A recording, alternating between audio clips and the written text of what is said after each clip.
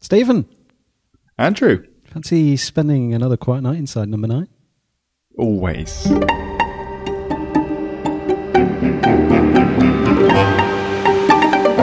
So we're back to the main episodes again. Back to the main thread. I mean, it feels like a little while since we've done a proper episode like this. Finding time to sit down and watch the episode multiple times this week has felt very strange because it's been revisiting an old habit. Yeah, and also doing it normally and not immersing myself in it like I did with Deadline for an entire week. True.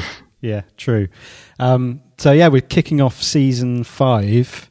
The referees were directed by Matt Lipsey, produced by Adam Tandy, written by Steve Pemberton and Reece Shearsmith, and it first aired on the 3rd of February 2020, apparently. Wow. No.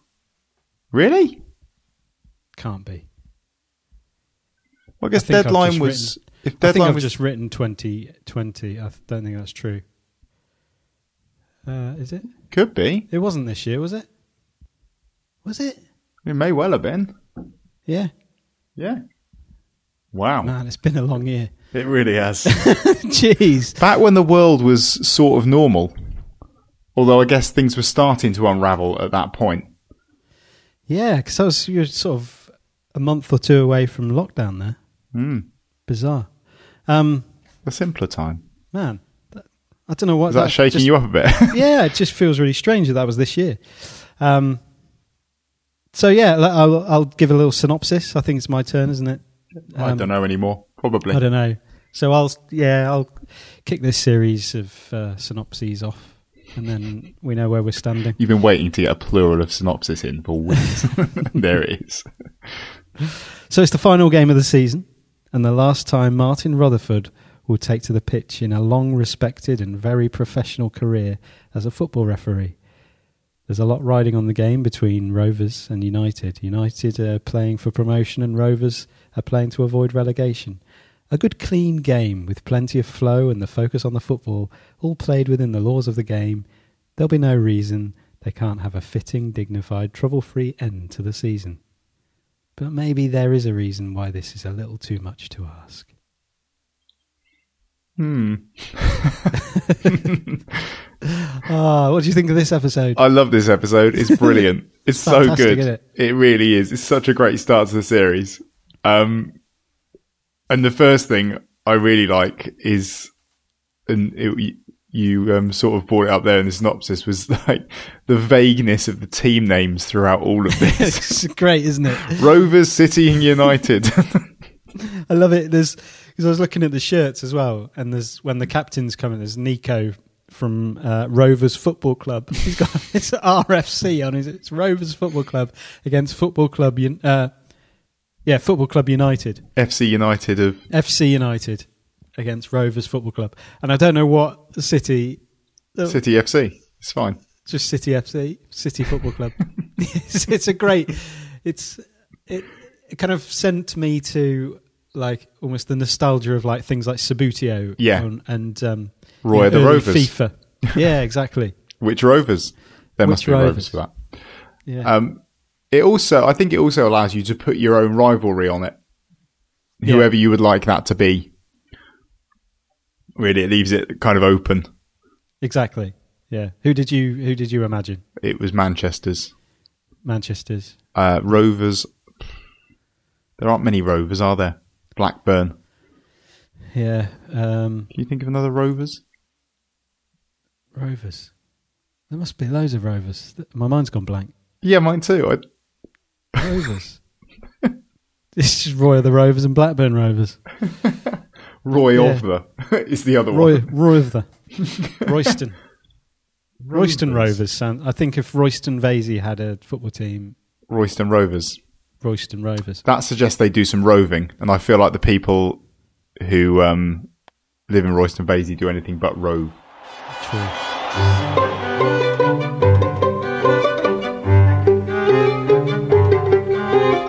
Bristol Rovers, Doncaster Rovers. Of course. There you go. They could have had like Wanderers County Athletic Football Club. This is our first football episode.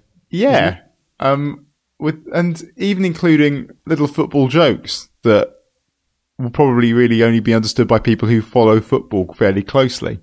Yeah, which I found quite surprising, especially with the vagueness of the team names. Yeah, because that's very vague, but then it goes quite specific. It's one of the things I really love and respect about this episode, because it's like it knows football, so it's not kind of just having a little funny dig at, and to the point where it understands the plight of the referee to the extent that there's like moments in it and they're between Steve and Reese as well, where it's like they're kind of lamenting the demise of the authority of the football referee, and there's just something really nice about that. Feels genuine. Sports entertainment. They got them wearing all the pinks and the coloured jerseys. He wants to be the man in black. Yeah, it's quite sweet. So I mean, let's start with the name. So obviously, like, the assumption would be the referee's a wanker, but I think it's up for interpretation. Yeah. Because, I mean, the referee's a winner. That's true. The referee's a bit of a wiener. The referee's a walker. Yeah. The referee's a winker. Wanderer. That's too many. There's lots of words you can fit into that. Yeah. A wonder. A wonder. The referee's a wonder. Yeah. Both kinds. It's yeah. I mean, I automatically just went for that's been starred out for profanity reasons, but maybe it is meant to be more vague.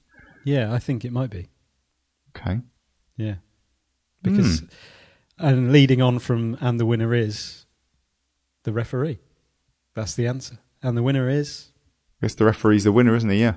Martin. At the end of all this. And that's the thing about this, is that there's a certain amount of interpretation you can put on it, I think, and a certain level of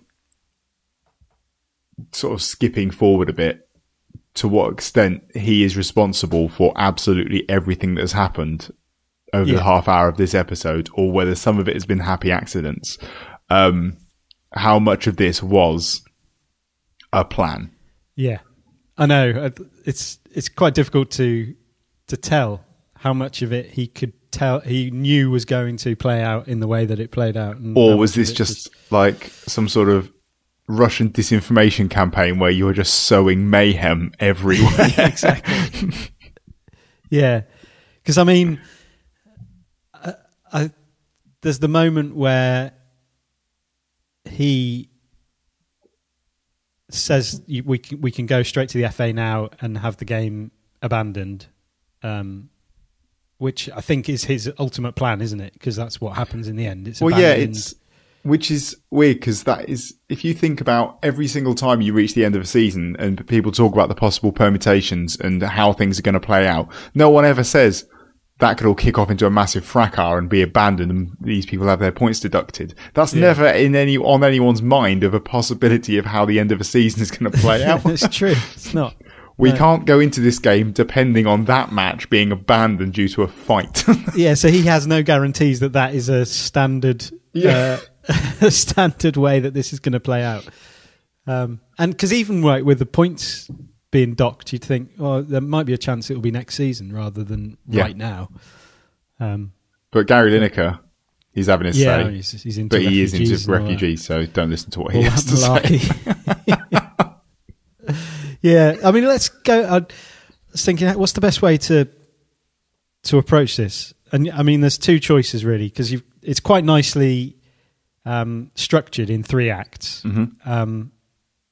But I thought it might be nice to look at the characters as well, because the characters are strong in this. Yeah, they are. They're really strong, actually. Yeah, they're well written and structured. So I don't know. What do you reckon? I think the acts. Let's go through the acts. Let's go the acts, I think, yeah. And we'll bring the characters in as we go. Yeah. And that could cause us to completely deviate from the act. Exactly. I'm not having the players distracted by a 6-foot prawn knocking 7 shades of shite out of a whatever it is you're. This is not America, Mitch. I understand. So so the first act is like the introduction of pretty much the team of referees, The consummate professional that is Martin. Yeah, is like perfectly cast. Yes. Yeah, he's superb. David Morrissey he's the man for that role. I don't think you could have written that for someone better. No. And coming back to the how we've looked at sort of themes across the series. It's its own plural. I think it's a self plural. Yeah, I know, but people might, it's confusing. The first episode of each series and that claustrophobia, that closeness. Like I found that again with this one in a different way to obviously Sardines and La Cachette. But like it's there at the beginning, the visceral you can smell that changing room. Yeah, and you can smell Brendan coming out of that toilet having dropped his guts.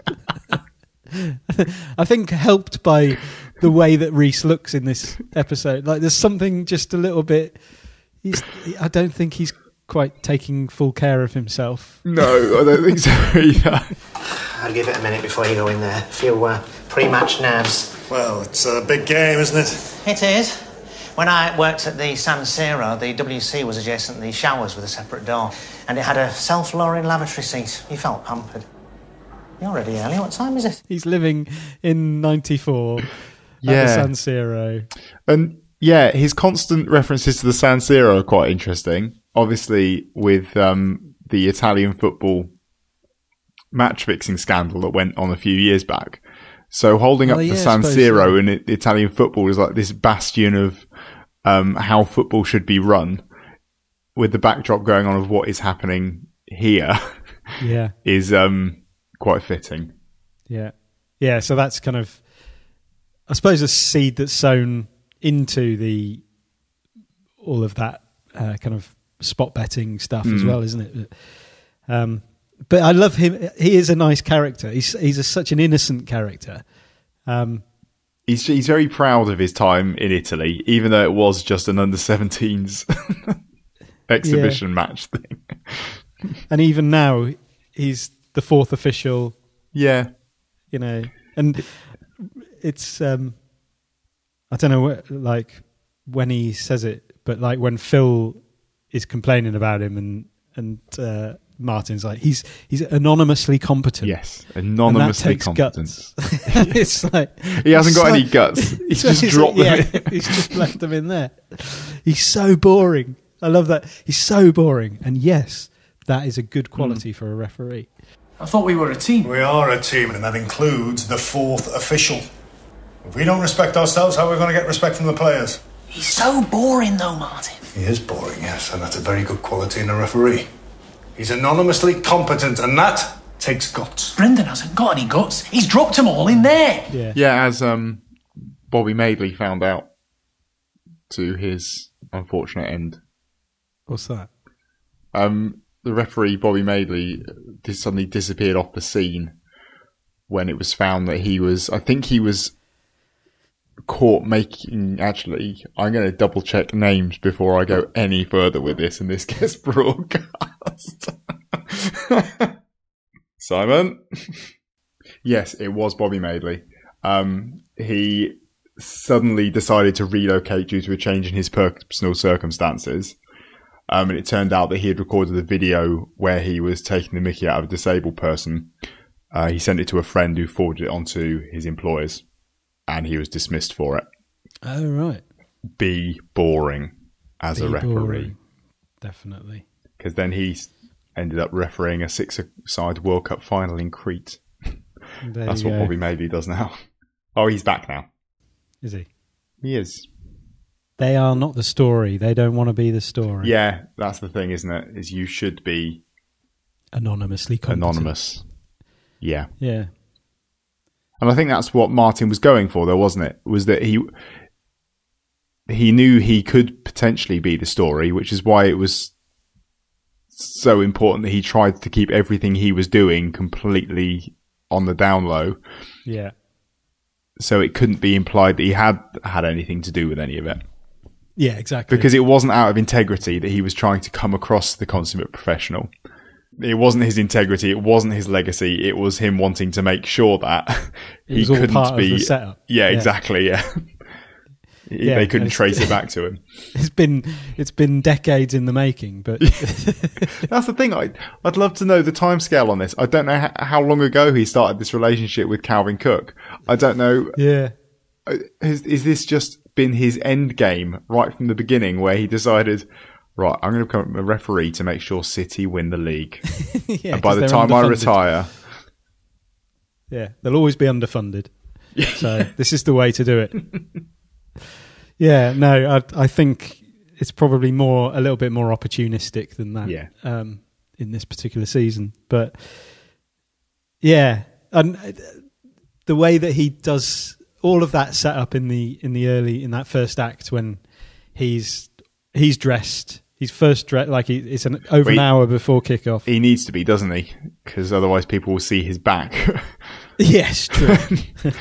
That's why he's there. That's why he's there early. That's why he's ready early, to make sure that no one else sees the massive City Till I Die tattoo on his back.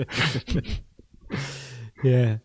And I think that with the names of the teams, I think David Morrissey had asked for a change, because originally, I'm not sure which way round it was, but originally, hold on, I'm just going to research this.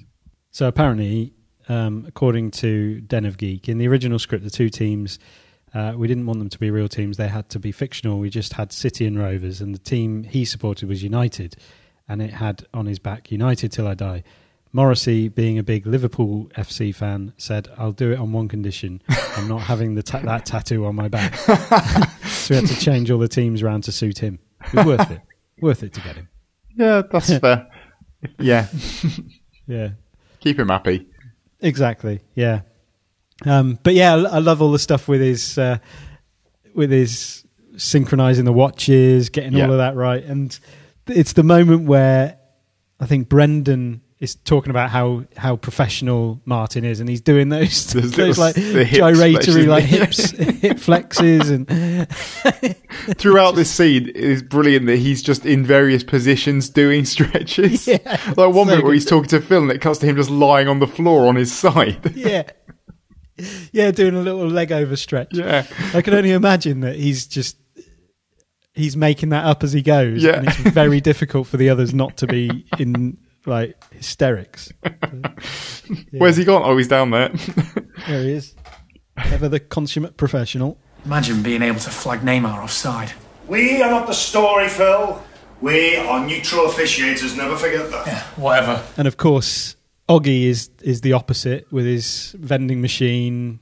You know, he's late because he's at the vending machine, comes in with all of the snacks and fizzy drink and all of that. He wants to be at the bar by 10 to 5, getting the first round in.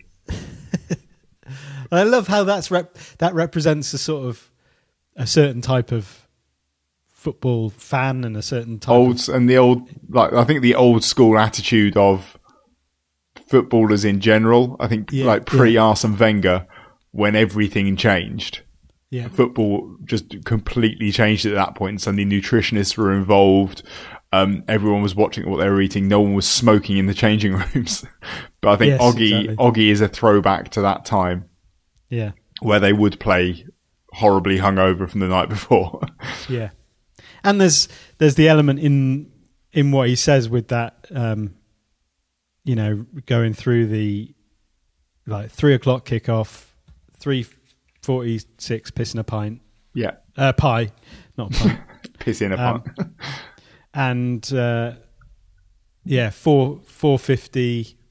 That's final scores and get the first pint in.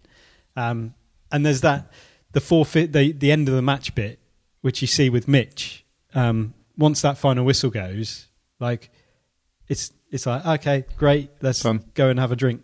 And the maelstrom of kind of pressure and anger and fury that is within that 90 minutes is just released at that point for everybody except for Martin. Yeah. Right, can we synchronise watches, please? We don't have to do that. It's not mission impossible. I've got 14:02 and 52 seconds. 6 minutes past 2. And let's synchronise, please. 56 seconds, 57. Hang on. I'm going to put this one forwards, it won't go back. Oh, for God's sake, it's 3 o'clock kick-off, 4:45 for a pie and a piss, 10-5 final score and get first round in. It's not rocket science. And there's Phil. Yeah, Phil. Who's I really like Ralph Littler's Phil. He's a great character. He is. He's really very well played. Very expressive face. Just the little cuts to his facial expressions throughout the episode. He's very good at that. Yeah. He's sort of preening himself in the mirror, ready for the Qataris to come and watch him because they're scouting him for the World Cup. And I really like it's at half time when they talk about him rushing to the centre circle to pick up the ball as soon as the whistle, and then standing there as the steady cam does a whole circle around him. And I can imagine it just sort of head in the air. Absolutely no appreciation for the fact that as a team, they have just completely cocked up. Yeah. Because he's not a team player. It's great. And the thing when Oggy arrives and he said, I saw you on the treadmill practicing your backwards running with your Pierluigi Collina face on. That's a pretty deep cut, that is. Yeah. Pierluigi Collina jokes. Exactly. That's very specific. Very specific. Yeah, no, I think that's then what descends. Do they have a bit of a? Yeah. So one of the great things is the way that they weave plot points into throughout the kind of dialogue and stuff, and that's where there's like they're almost like the linesmen. They come across as like squabbling brothers, don't they? Like it's quite a good relationship. Is this where they start squabbling about betting and things? No, that's early. This is earlier, so this is still in the first act when Oggy arrives and he's teasing him about running backwards and that stuff, and then that leads Martin to like shout, "Shut up!" And then explains the situation. That's when he says, like, if United win today, they get automatic promotion to the Premier League. It sort of sets the scene of the stakes. So you know then what the stakes are. Yeah. Do we know if Sky are showing this in 4K or just in HD? I don't know. Can we just... there you go. What did I tell you? 20 quid. You worried about your ball spot, Phil? Fuck off, Oggy. Can we synchronise watches, please? Hey, I saw you on the treadmill earlier practising your backwards running. Bullshit. It's true. He practices running backwards, doing his Collina face so he can get a nice big close-up on TV. No, it's so I can get better peripheral vision. It's better than you chugging up and down like Mr. fucking Creosote. Oh, is that right, Mr. Creosote? Guys, please! Halvin comes in first. Yeah. And that's where they have their moment. Which, like, I mean, the dialogue and the scripting of this is just like bang, bang, bang. So fast and witty and like all these lines that you're kind of trying to keep up with. And so the first time I watched it, when he said, "Can I kiss you?" I was watching it and then it took me a second. I was like, what? Did I just hear that right? And then it's like, it's gone to a place where I really I wasn't expecting that at all. It's like the ultimate kind of, let's do the thing that the audience will least expect at that point. So that's a twist. There's your twist. Yeah. I think it's such a massive twist with how attitudes still are in football. Yeah, definitely. That's you have a star striker there who's also the club captain, who is gay and in a relationship, but also with a match official. Yeah. So yeah, it's breaking some boundaries in terms of anything about football, and I guess that's why it's a sudden what the hell's just happened here. But this has taken a turn.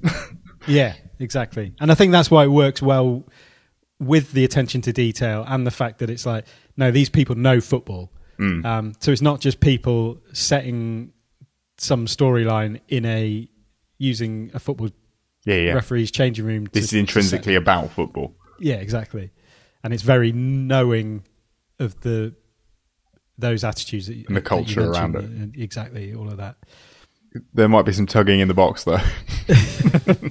I missed that. Did you? Yeah.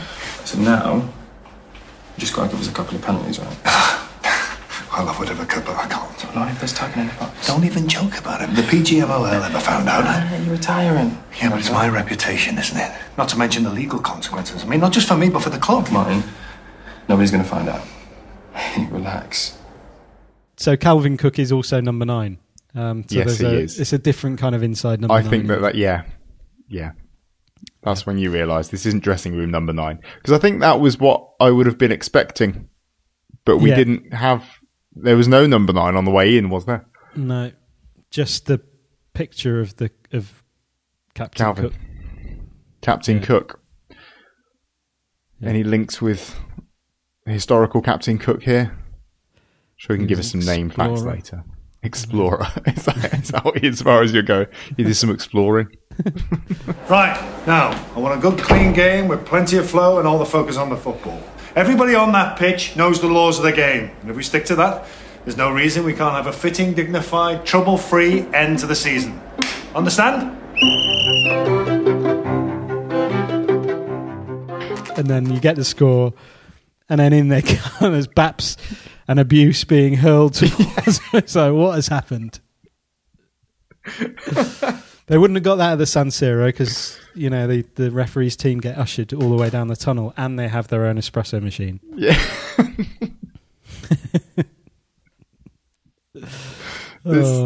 Mayhem has struck because Oggy has flagged for a throw-in that definitely should have been because it was 18 inches inside the line. A foot and a half. Yeah. That's not great. You've got players showing the officials' footage on their mobile phones in the tunnel. It's all just descended. Throwing bacon baps. Yep. If you got blood on, you know it's sauce. And then he has a nice little lick. Yeah. Yeah. Yeah, so this is... we see that Phil is, again, not really the team player that he might need to be. But, yeah, what was it? Oh, yeah, because they're talking about the fact he wears eyeliner as well. Linesman Minnelli. Yeah. Butch Wilkins, in the minute silence for Butch Wilkins. Again, such specific references. It's amazing. But, yeah, so I wonder... On that, what was it, the 26-minute mark, how far from the touchline would Oggy have given a throw-in? Yeah. What was his limit? And this is where once we get to the ending that I start to wonder whether Martin was the betting syndicate that approached him. I think he was, yeah. Martin has set this up as well. Yeah. Yeah, because he just wants to sow chaos. Yeah, and he wants to put Oggy in a position where he makes a ridiculous decision that's going to start things kicking off. Exactly, and he had to first approach Phil, knowing that Phil would turn it down, because Phil is actually the most professional out of all of them. Yeah. He's got integrity. He may be sort of preening over himself and trying to make a name for himself as on the TV, as I guess you would. Well, and I think there's probably a little subtle nod to, you see referees like that. Yeah, Mike Dean wants it to be about him, likes the cameras being there. Yeah, you can tell where they do enjoy it. Same in rugby. Steve. But, yeah, so I think he's called, again, the phone is involved, and it's really at the heart of... this episode is communication and telephones. So, so Phil receives the phone call, offers the bung. He turns it down, but then his suspicions will be raised by the fact that on 26 minutes, yes, the throw-in's been given, flagged. Yeah. Oggy's got this history. I mean, that was sown earlier on, wasn't it, when he was talking about betting on something, and Martin cut him down and said, "No betting, no talk of betting." We also missed another line of dialogue in the first bit that was about the shorts that Brandon had on. Oh, of course, yeah. Are those city pants? No, they're clean on this morning. So obvious. Are those city pants, Brendan? No, clean on this morning. Oh, City. Yes, well, we're away at Preston today. Should be good for a point at least, don't you think? Consolidates playoff place. You know my thoughts about team colours in the changing room. Yes, but it's the last day of the season, what with us being City fans. Take them off, please. Of course. Sorry, Martin. Well, I've no team colours. Just gives you an impression of Brendan, where he might have been at one point wearing. Yeah, he's probably, because he didn't even bat an eyelid about the fact that they could have been shitty pants. There was no. How dare you even ask me? It was, all right, fair question. No, they were clean on this morning. Yeah. And yeah, that was so. Actually, Brendan supports the same team. Yeah. So actually, he has just as much reason to buy into some sort of plot, but he's not that sort of person, is he? He's the better side of this team.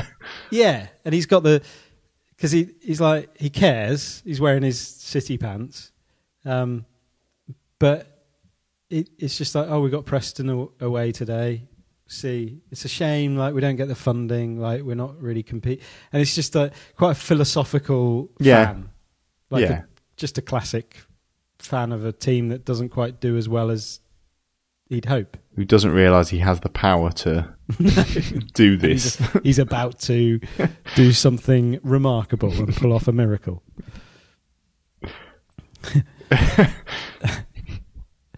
Yeah. And so then we move into... Yeah, Brendan also nods to VAR, doesn't he? Yes, that's why we need VAR. Yeah, we wouldn't be in this pickle if we had VAR. That is certainly not the case. I can tell you right now that that is not the case. Oh, VAR. And then, so Calvin enters, and then Mitch enters, and we have a Lacazette-style chaos scene. Yeah. And it's weird because Martin's like hiding in the toilet, like in the toilet area. He's hiding around the... This is the thing, is that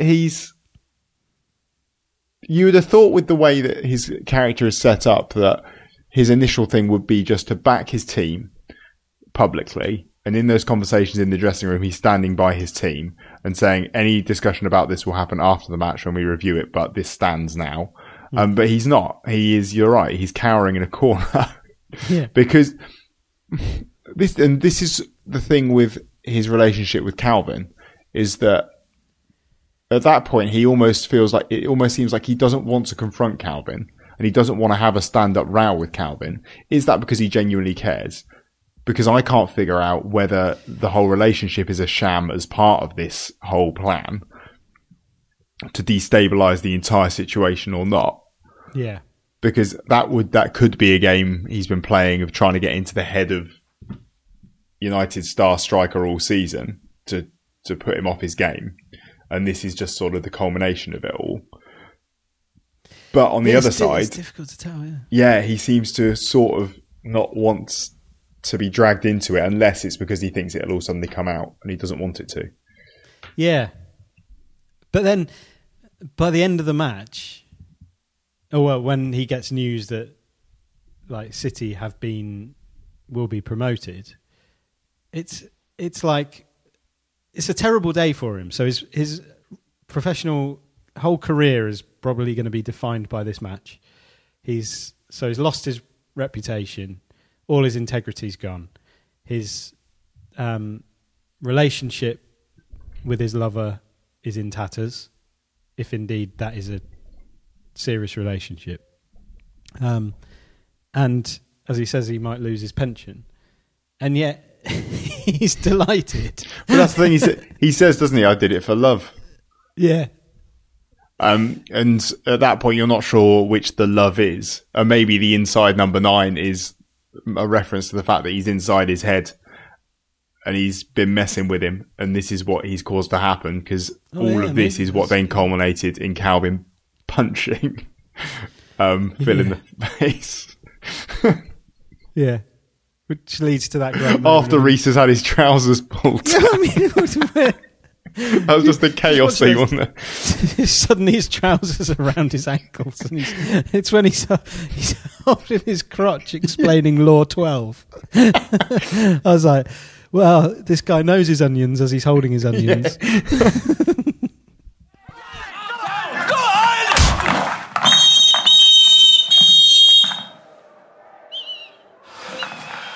What are you doing? You're off. You're out the game. You can't do that. You can't do that. You can't do that. It's half time. Of course he can. Brendan, tell him. Law 12. The referee has the authority to take disciplinary action from entering the field of play for the pre-match inspections and leaving the field of play at the end of the match. This is a conspiracy. You should be whipped. Get on here! Martin, you can't. If I'm meant to show him the yellow card, I can change my mind, can't I? You've already booked him once, Martin. It's a dismissal either way. I want him red-carded. Violent conduct. Yeah? Well, it's nothing to do with you, is it, knobhead? Get him out of here! Get my head! It's such a good scene. And that's after Martin's blowing his whistle, holding the red card up. Which seemed to be quite an instinctive move. He did it straight off, didn't he? Yeah. And then looked as though he regretted it, and then tried to suggest he was backpedaling. But at the same time, I'm getting the impression it was all fairly premeditated. Because he knew either way, because Calvin had already been yellow carded, he's going to get a red card. So he can make himself look a little less kind of like a bad guy in front of Calvin by saying, "Oh, if I meant to."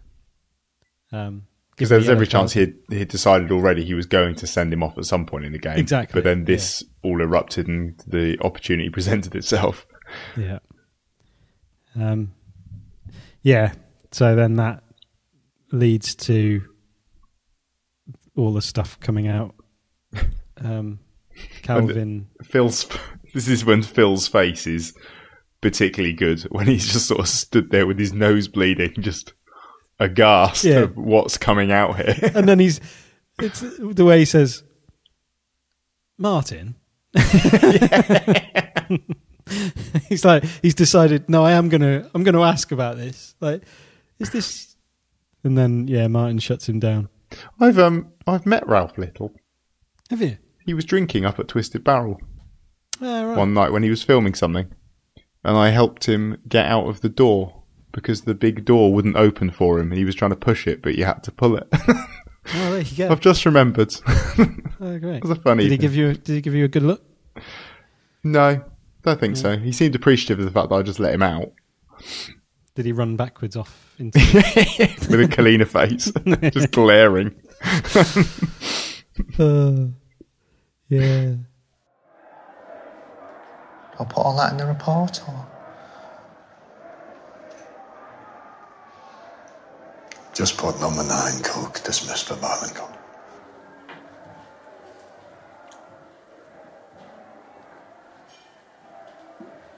Martin? Don't. Because Mitch he's probably like kicking off as well as the whatever he is mascot. Yeah. And then it's when he says he's on his way out. He's been ordered out by Martin. And he says, "Get my head," and Brendan has to pick. And the way he picks up his head and wanders out, it's just he's just that. I don't know. He plays just a fairly pathetic. Oh, he's very earnest for whatever needs to happen, and then he's just doing what needs to be done. And then he's back in the room.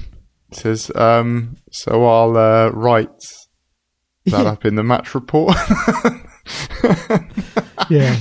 No, just right. Number 9, Cook, dismissed for violent conduct. Yeah. Yeah, and then we get into the conversation about... So with Phil, Martin asks him, did you report the approach to the FA? Knowing that he wouldn't have. Yeah. He says it would ruin his chances of the World Cup, which is interesting. So it's like, what would ruin his chance of the World Cup? Would it be dobbing in the Qatari betting syndicate because they've got so much power at the World Cup? They're probably going to be able to have some sway in terms of who is able to come and referee, or does it tarnish his reputation for some reason? Yeah, I'd struggle with that, because you'd have thought that would be the professional thing to do. Exactly. And the sort of person they'd want there is someone who says, no, I'm not going to take your bet, and I'm going to go and tell people. Yeah. So I think it must be that he feels like the Qataris would have some sway. Yeah. So he is the utmost professional, but at the same time, he knows what he needs to do in order to get to where he wants to go. Yeah. Yeah. Well, I guess he sees himself as being fairly clean from the point of view of he refused it. Done. Yeah. I'm clean. I'm out. It doesn't matter. Yeah. Do you think he's got ambitions to become a referee, or he's just quite happy running the line? It's interesting that at the beginning of the episode, he makes that point of saying what you see the assistants as being below you. I mean, the fact they're called the referee's assistants suggests yes. Like the clue is in the name. So I think he probably does. We better get back out there. Crowd are going to give you some stick, Martin. Oh, that's nothing I can't handle. Gentlemen, let's get out there and restore some sanity. So yeah, Act 2 finishes with another great line. Gentlemen, let's get out there and restore some sanity. Yeah. And then it flicks Before, up. yeah. 5:42 p.m, United 1, Rovers 1, match abandoned. And again, the use of other things to sort of give the plot is the radio here, where you have Mark Chapman and Alistair Bruce Ball, who is Eamon Travers on the radio. I don't know why it's not. Why isn't it Alistair Bruce Ball? I don't know. Because he's Mark a thing, Chapman isn't he? Says, yeah, he is. We go to Eamon Travers, who's there. Oh. And then he says, yeah, there's allegations of match fixing, collusion with the officials, and a personal relationship between a key player. Is this all Mitch? Has Mitch leaked all this? Yeah, I don't know. It's got to be someone from inside the dressing room, really, unless it all comes out when it descends into chaos, because there's the mass brawl on the pitch and 5 red cards after he gave a penalty for that goalkeeper handballing it, and then ordered it to be retaken 3 times until it was scored. He didn't realise it was the goalkeeper. It was the guy in the bright red shirt with flying towards the ball like Superman. I think even Arsene Wenger would have spotted that. There's another joke. There's another very specific joke. Exactly. Yeah. And so the press are having a field day. Even Robbie Savage tearing us to shreds. Even had a go at Phil's hair. Pot calling the kettle black. Nice little dig at Robbie. And Phil actually doing his eyeshadow. Eyeliner. Yeah. He does use eyeliner. He does use it. He does. And then there's a great little conversation between, is it Brendan? Well, I think it's Brendan and Phil, isn't it? When he asks about how Martin is. Oh, is it Oggy comes in, asks about how Martin is, and he says he's shaken but philosophical. And then Phil says he's the Lance Armstrong of referees. Yeah, he's fucked himself. And then Brendan's like, not anatomically or professionally. How's Martin? He's shaken but philosophical. I think he's aware his legacy is somewhat tarnished. Somewhat? He's the Lance Armstrong of football referees. He's fucked himself. Not anatomically. Or professionally. Well, we all stick together. He can't be blamed for them players fighting like that. Brendan, He gave a penalty for a handball against the goalkeeper. Well, he didn't know it was the keeper, did he? What, the one in the big bright red shirt with gloves on, leaping through the air like Superman? Oggie's been with Howard and the police. I assume that's Howard Webb. Oh, do you who's the reckon? referee's guy. Yeah. So it's become a criminal matter now, which it would. I mean, yeah, Martin... Say what you like about Martin, but he's willing to put it all on the line. He's risked a lot here. Yeah.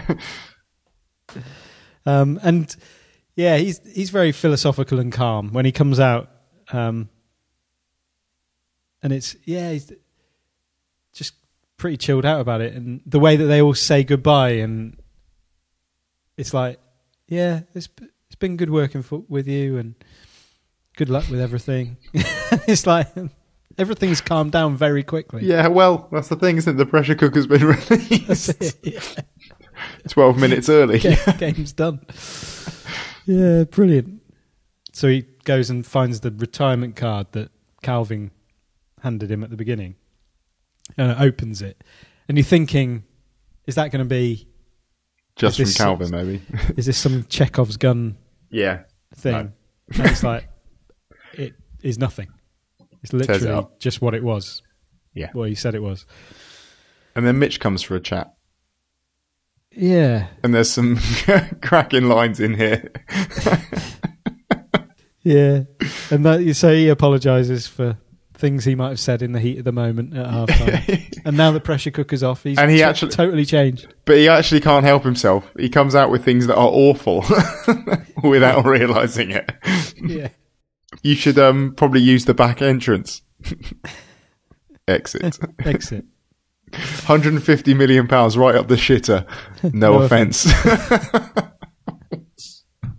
then he's also said he doesn't believe a word of it. Yeah. Yeah. But I think he's just saying that. Yeah. I think he believes every word of it. Yeah.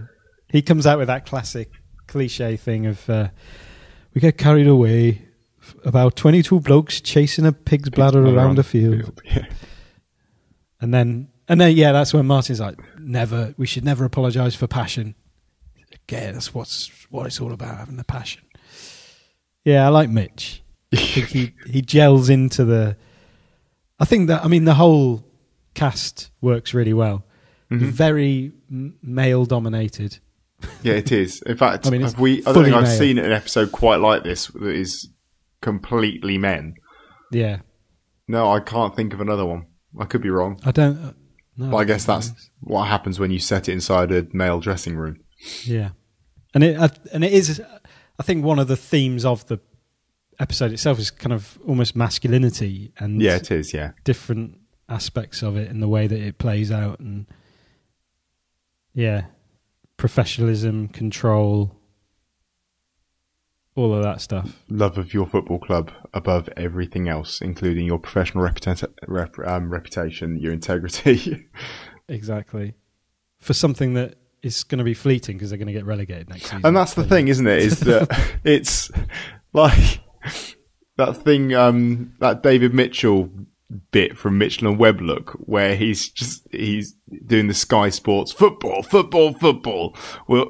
We'll play football to determine the victors for this season at least.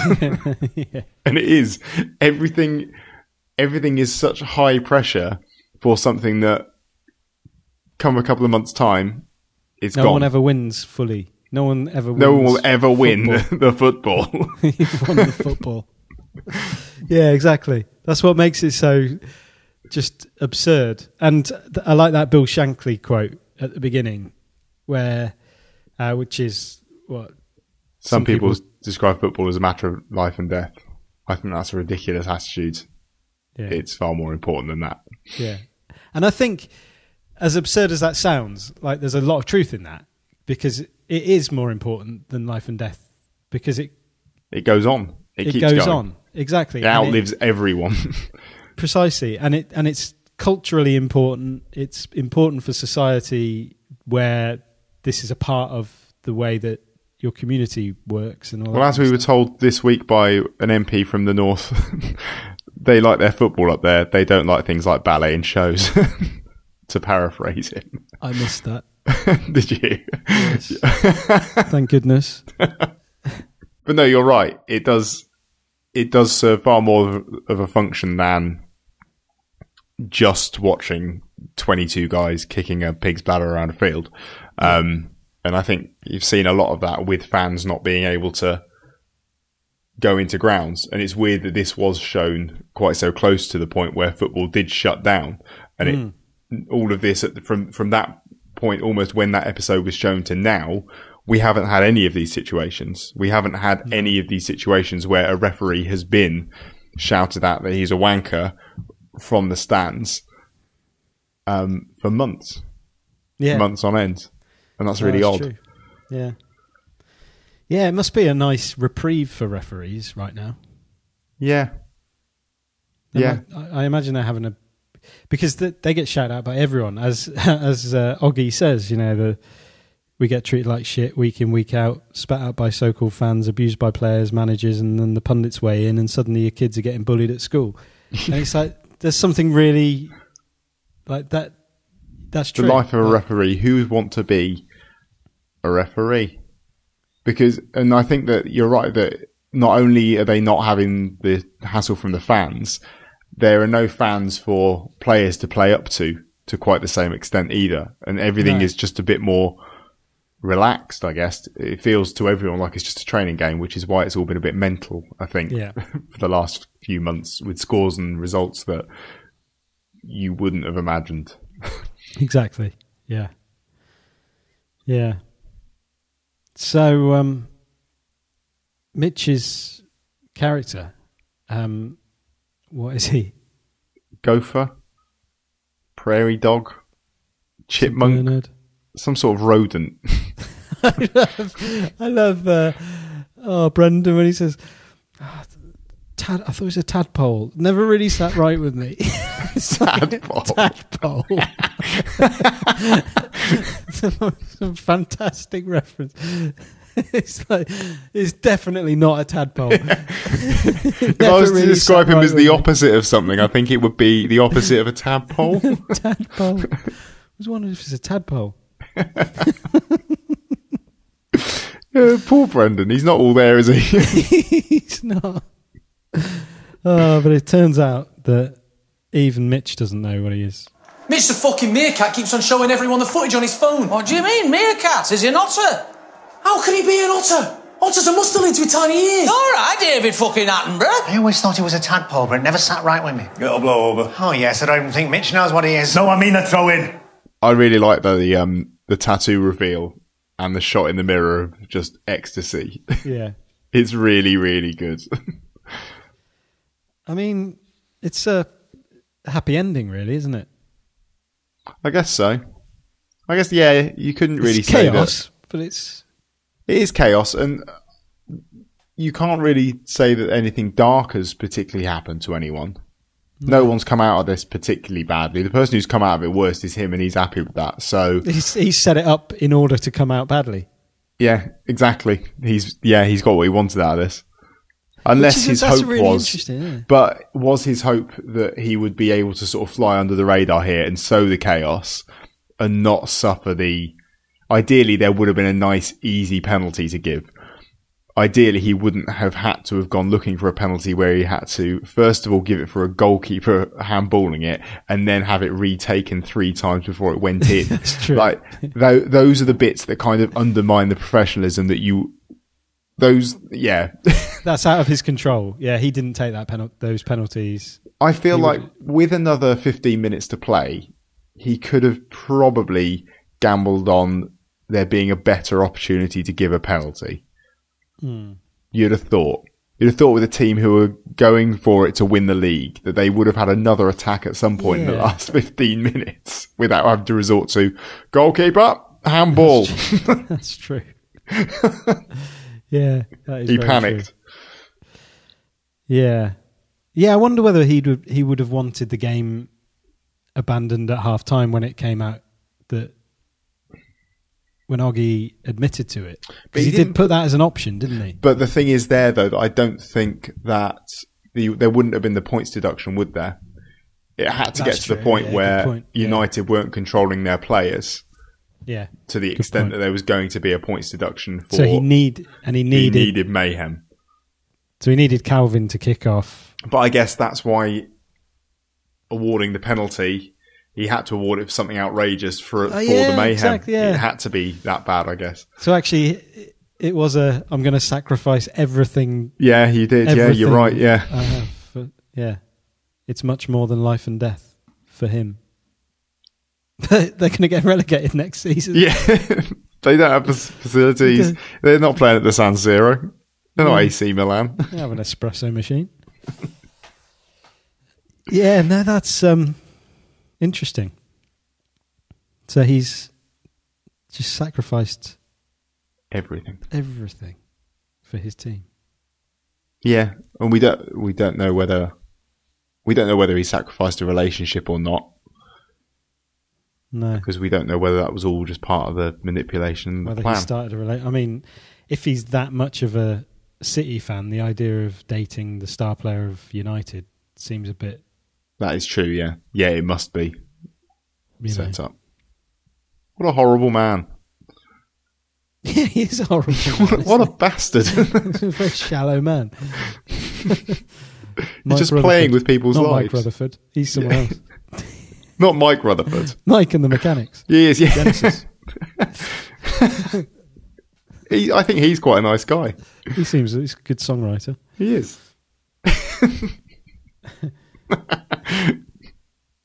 Yeah, so anything else to kind of draw attention to? I don't think so. It's really, I really, really like this episode. Me too. It's, I was surprised. I don't know why. I don't know how much Stephen Rees follow football and enjoy football. Have you got anything there? I don't know. No, I'm assuming quite a bit. Unless they're hiring some people to insert football jokes. I mean, they don't strike me as massive football fans, but no, you know, I'm always surprised by some people who are. So, yeah, they're either massively into football or they have a good team of researchers around them because they've done a good job here. They have. Yeah, very good job. The sort of references in there are the sorts of things that you just know about. You can't research the fact that Arsene Wenger doesn't know, has never seen any incident happen in his life. No, and the script is just full of those references as well. It's like without them, they wouldn't have really written a whole lot of stuff. No. So they must know. Well, they've hired some football fan interns for this episode. You just write this. Locked them in a room. Write football jokes.